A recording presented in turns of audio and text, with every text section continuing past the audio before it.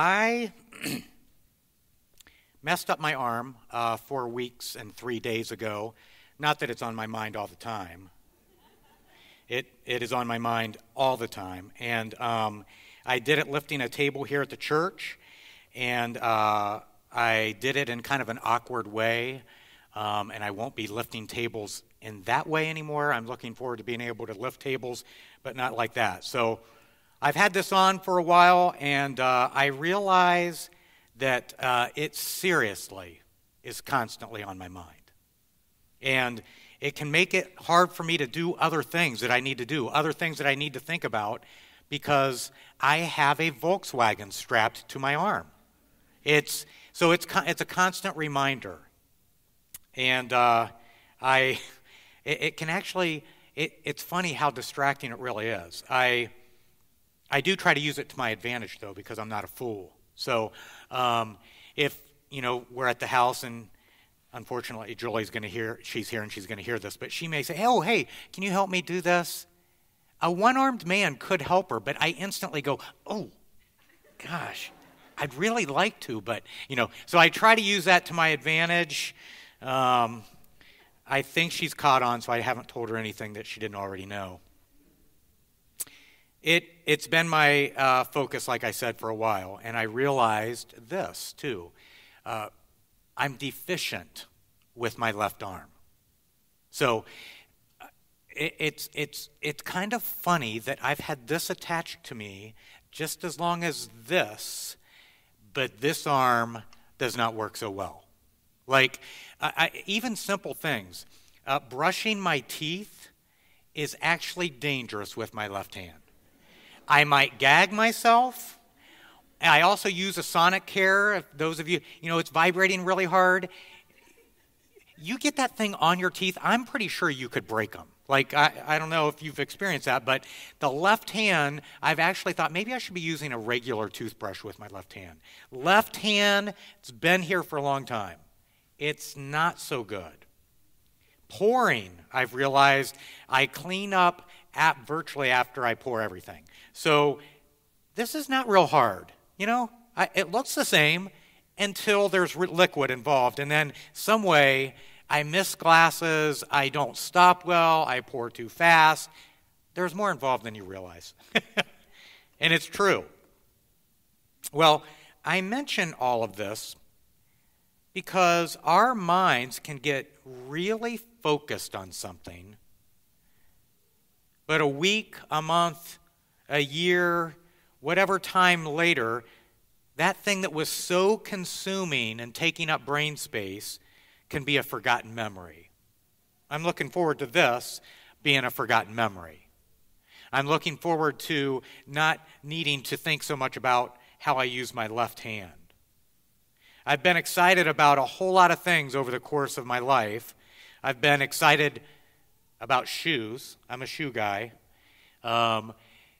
I finally did learn, like when I was young, I was convinced I got a new pair of shoes, and I kind of had this route that I ran around in the front yard to gauge my speed, and I was certain that I ran faster every time I got a new pair of shoes. There was a branch on the tree that I used as a gauge to see if my new shoes helped me jump higher too. And every time I got a new pair of shoes, I was convinced I jumped higher. Been excited about cars, been excited about vacations, relationships, jobs. The list goes on. Things that I can be excited about. I had my second car in high school was a 1968 Firebird. When I got it, it needed an engine. Put an engine in it, and then a couple years later rebuilt another engine and put it in. Over the course of the time that I had the car, I'd had it painted. I'd made a whole lot of improvements. But the love for that car was fading. The car wasn't fading. I kept making improvements to it. Like, it actually kept getting better, but my love, my interest for the car was fading. It wasn't as strong as it had been. What is that? How does that happen with us? I've done the same thing with a lot of different things that I've had over the course of my life. The anticipation of something is awesome. The attainment is great. But then the glory wears off, and I'm not as attracted to whatever that thing that I was so excited about. Can it be that way in our relationship with God? Can it be that we can get really excited at times, and then our excitement wanes, our faith kind of gets maybe stale, or it's not even so much that it just gets stale, we just keep living life, and there's so many things that are important in life, it's just hard to keep our faith in its proper place. I do think it can be that way with God, and I think we need to be aware of that and take actions to fight that off. If we think because, and this is, I think, important for us to realize, if we think because the original excitement of God wears off, then he must not be worthy of that attention. If we think that way, we can not operate well in our faith. I think it's important that we think this way. The attention that or the excitement that I once had for God, it was totally warranted. Because God is worthy. God is great. God is mighty. Just because we kind of fade or wonder has nothing to do with God. It's us. God hasn't waned. God hasn't fizzled. We need to operate well in our faith, and that takes action, it takes consistency, it takes discipline.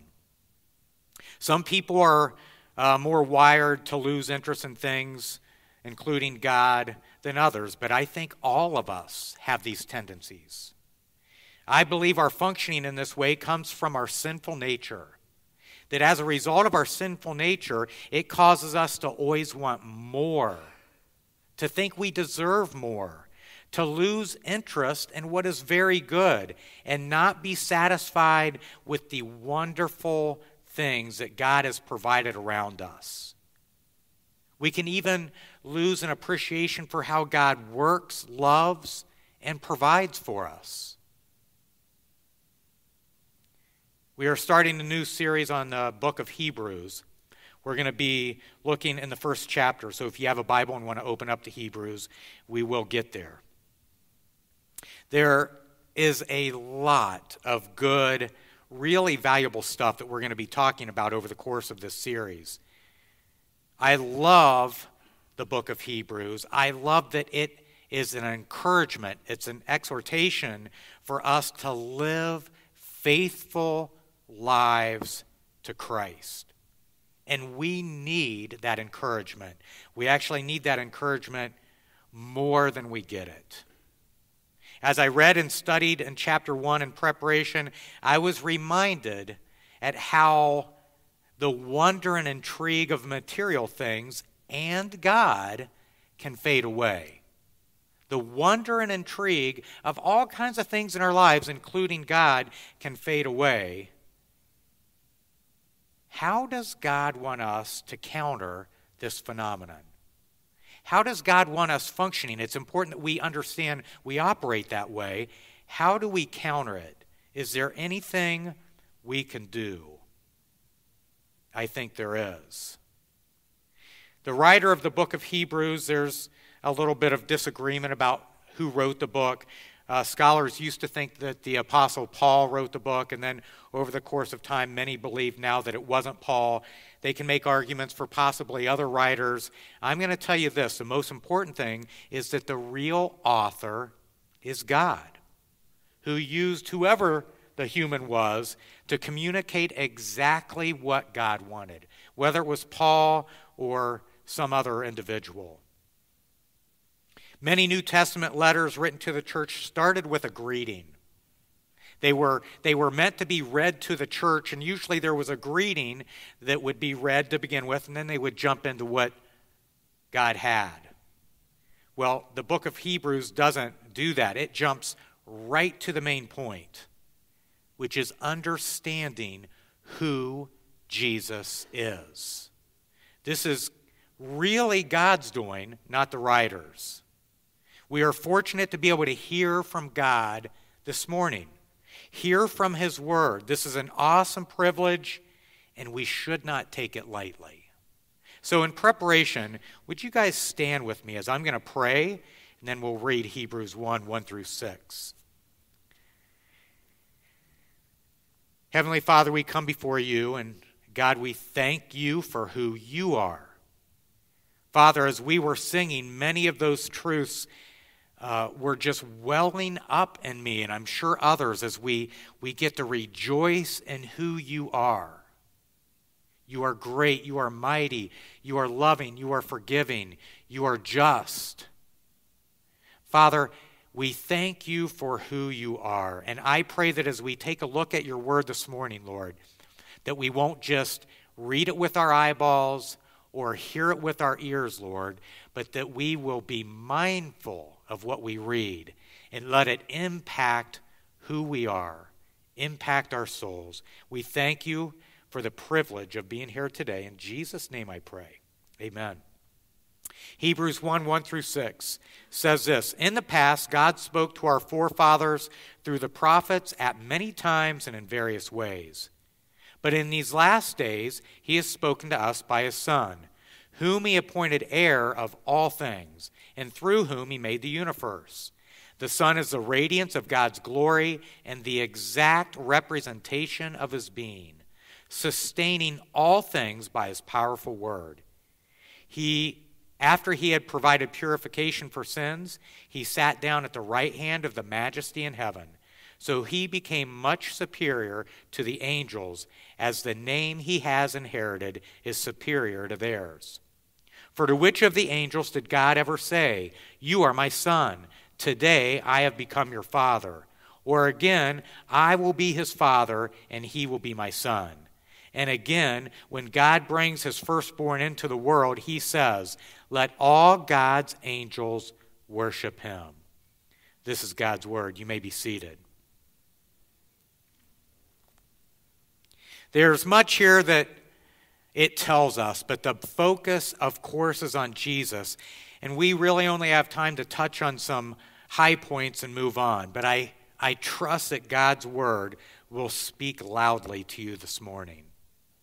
Verses 1 and 2 right away teach very loudly and plainly that God is not silent.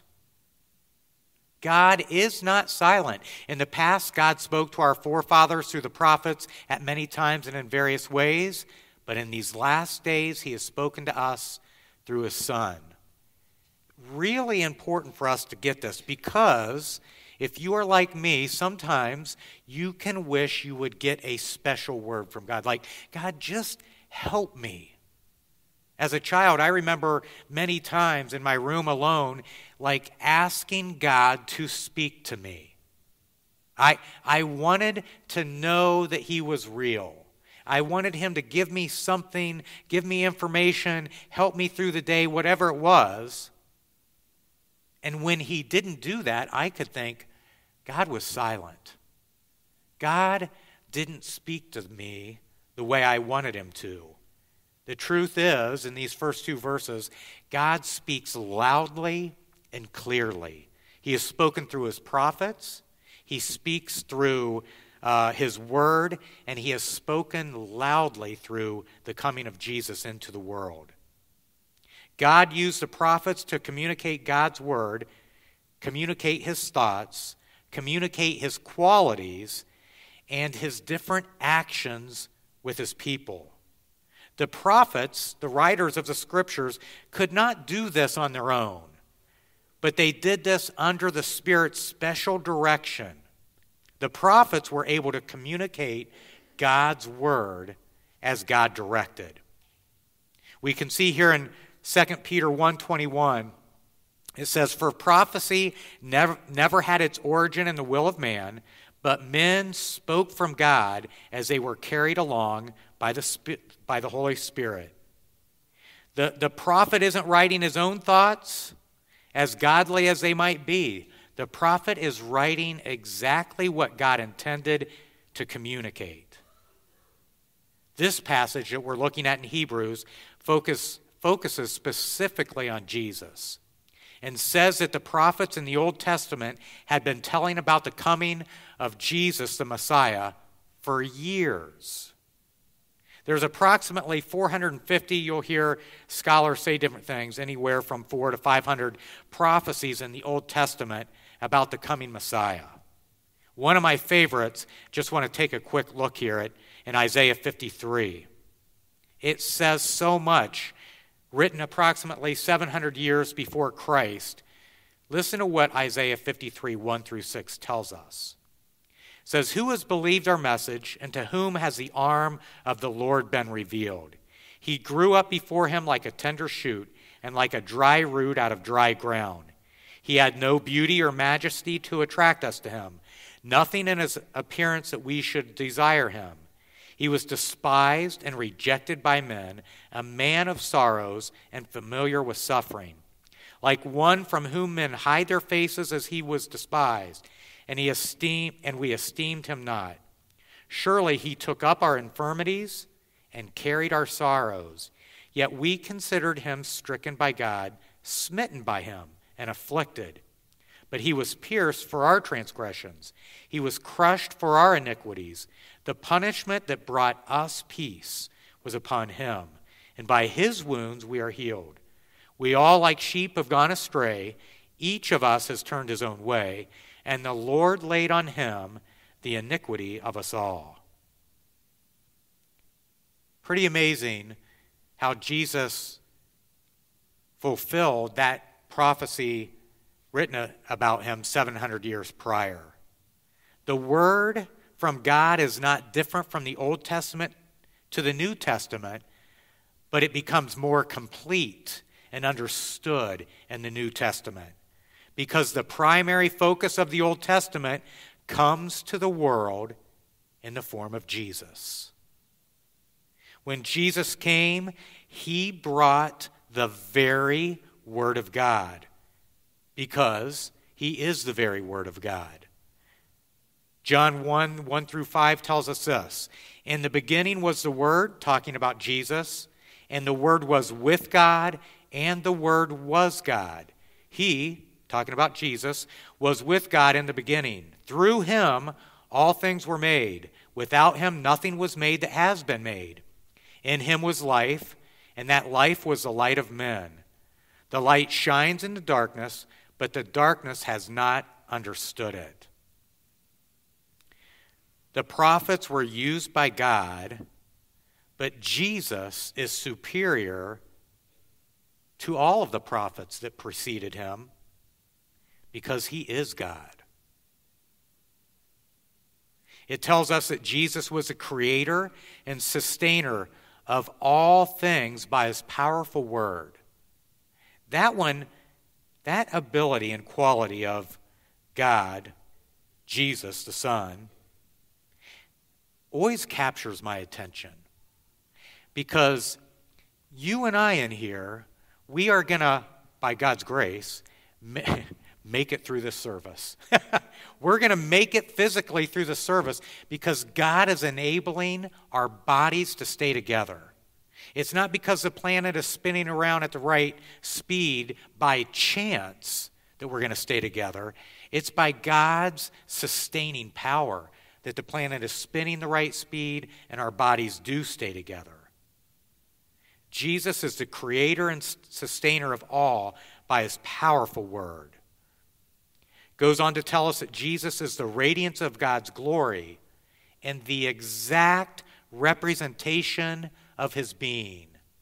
That when people were interacting with Jesus, they were interacting with God. Jesus said to one of the disciples, I think it was Philip, "Don't you know me? I've been among you such a long time. When you see me, you see God the Father." Jesus said that. You can bet that had to be mind-blowing for people hearing that. Jesus is the radiance of God's glory, not just a reflection, the exact representation of God's being, not like you and I.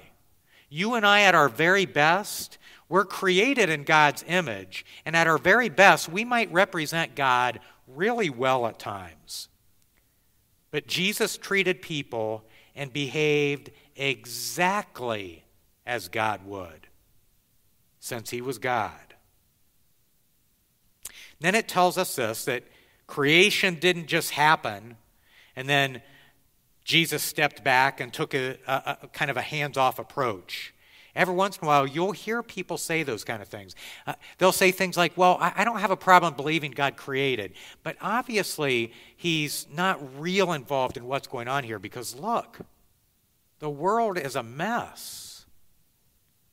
And there's a misunderstanding there. Jesus is holding all things together so that we and the whole universe continue to exist. He hasn't taken a hands-off approach. Sin is our problem. Sin has created issues. Jesus is sustaining all things. And all things will be made right. Why the whole comparison to angels?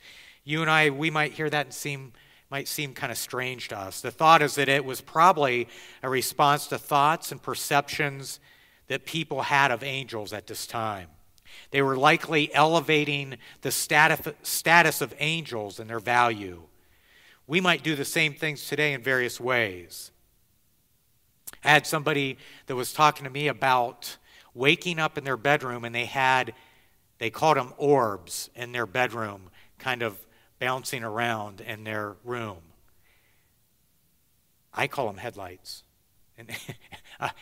In our bedroom, we'll have lights bounce around, but they really are headlights.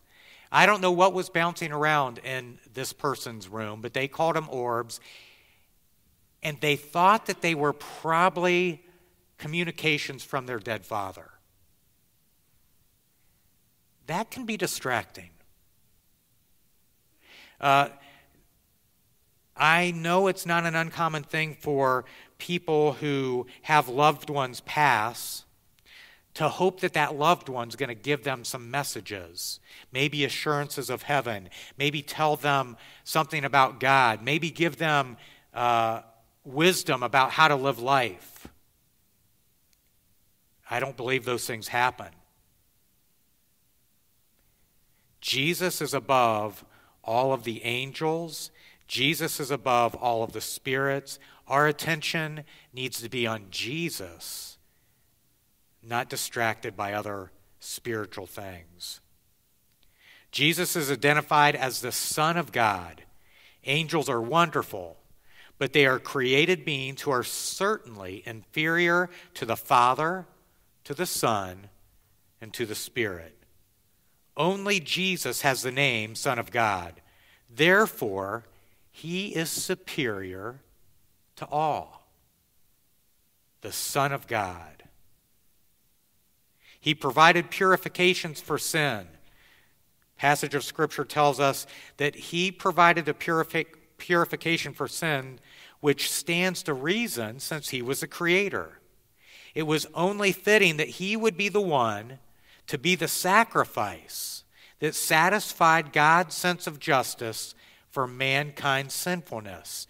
The Creator became the sacrifice to please God so that we sinners could be made acceptable in his eyes. Forgiven. We're forgiven because of what Jesus did for us on the cross. As believers, we don't want to let this get stale or blasé. The Creator of the world came and suffered to enable believers to be made right in God's eyes. It's interesting, in Romans 7:24 and 25, Paul does say this, "Oh, what a miserable person I am. Who will free me from this life that is dominated by sin and death? Thank God the answer is in Christ Jesus our Lord." Amen? Amen. If you have not come to a point of faith in Jesus, I encourage you to really consider what the Scriptures are telling us about Jesus. We are not able to make ourselves acceptable to God on our own. Jesus came to the world to die for our benefit so that we could be credited with the perfect life that he lived. Through thinking about and meditating on Scripture and the greatness of God, it helps us to not forget and wander away. We have to guard our minds in the midst of a world that is full of distractions that pull for our attention, because our minds will wander and veer from the values that we say we hold. We can say that we want to walk closely with God and that we want to experience the blessings of knowing him. But are we doing what we need to be doing in a consistent manner to enable that to happen? We can say we have priorities and values, but do they show up in our everyday lives? Our real values are represented in what is shown in our lives, not by what we say or even what we tell ourselves. Our real values show up in how we live. We all need to take a look at ourselves and perhaps make adjustments to better keep Jesus in his proper place within our priorities, because he is worthy. Now here's the deal. I talked about my right arm, and I hope I can pull together a good illustration here. My left arm's been on my body for a long time, and I have not realized, I have not actuated, I haven't used it to its full capabilities. My right arm gets most of the use. I am dedicating myself, by the way. After I can use this the way I want to, I'm going to do more with my left arm. It deserves some attention, okay? I want to be a little better with it. God gave it to me. Now, get this. Just like we don't utilize our weak arm as well as we could, is there a chance we don't utilize the faith that we have as well as we could? Is there a chance we are maybe just as inept at times in our faith as we are with our left arm or our weak arm? You and I need to take this passage and really work through it in our brains. For the last 13 days, this passage has been what I've focused on in preparation. I've done that several times a day, and it's been very beneficial to me. You may think, well, I'd like for my spiritual life to be different. You want to be more connected to God. You want to pray more and hear from God as you read the Bible. I want to encourage you. Take the steps to do that. Set aside time. This is something you might hear about in terms of a lot of different things that we need to set aside time for in our lives. But it's even more true in our spiritual lives. You have to set aside time. If you don't, you know as well as I do that you will fill the time. Different things will take your mind's time. You will be busy doing all kinds of things. If you don't set aside the time, you probably won't be taking the time that you want to spiritually to feed yourself. If you take that time, it'll help align your values and your life in many, many ways. I can assure you that your efforts to focus on Jesus will pay off, and you will be blessed by drawing close to God. Hebrews 1:1-6 is a wonderful focus on Jesus. We need to focus our lives on who Jesus is and allow him to impact our lives daily. Would you close with me in prayer? Heavenly Father, I pray for my brothers and sisters here. Father God, we're all in the same boat. this boat of life, and sometimes we can get on a journey and kind of out of control with where it's taking us. Lord, we want to do a better job of taking control of the journeys of our lives as we focus in on who your word says Jesus is. The Son of God, the sustainer of all things, the one who made purification for our sins so that we could be forgiven. Father God, we thank you for how you love us, how you pursue us, how you are not silent, but you are loud. Father, give us the ears to hear and the minds to see you better so that we can be the people you want us to be. Father, we thank you that we can come together to gather and worship, and do that now. In Jesus' name I pray.